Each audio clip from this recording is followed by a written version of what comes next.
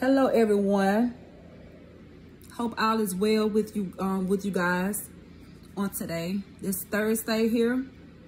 Today is Thursday, I'm sorry. I be so into making my videos. But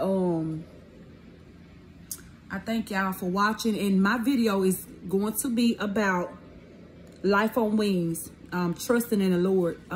So I'm going to be reading this passage, y'all. So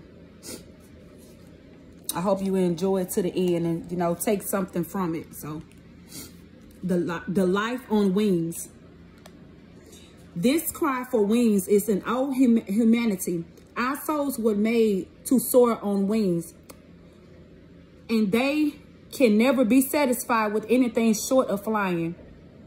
Like the captive born eagle that feels within it the instant of flight, it chafes and frets and its imprisonment, hardly knowing what it longs for. So do our souls chafe and fret and cry out for freedom. Say, we can never rest on earth, and we long to fly away from all that so holds and hampers and imprison us here. What then are these wings? Their secret is contained in the words. Those who hope in the Lord, and y'all know this, Isaiah 31 in Isaiah. Okay, so the soul that hopes in the Lord is the soul that is entirely surrendered to him and that trusts him perfectly. Therefore, we might name our wings the wings of surrender and of trust. I mean by this that if we will only surrender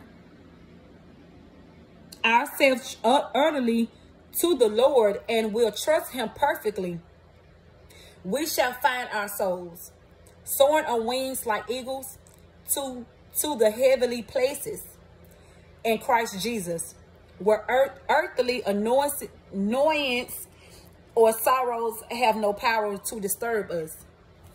And I'm going to read out of Isaiah. Okay.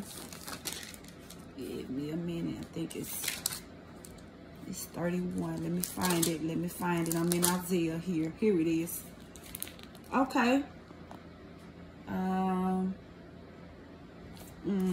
Oh, it's okay.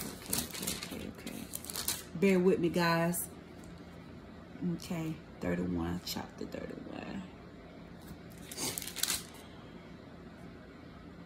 But those who hope in the Lord will renew their strength. They will soar on wings like eagles. They will run and not grow weary. They will walk and not be faint. Thank you, Jesus. That's what it is, y'all. So I hope you guys got that message, and I hope you have a blessed day. Talk to you guys soon. Bye.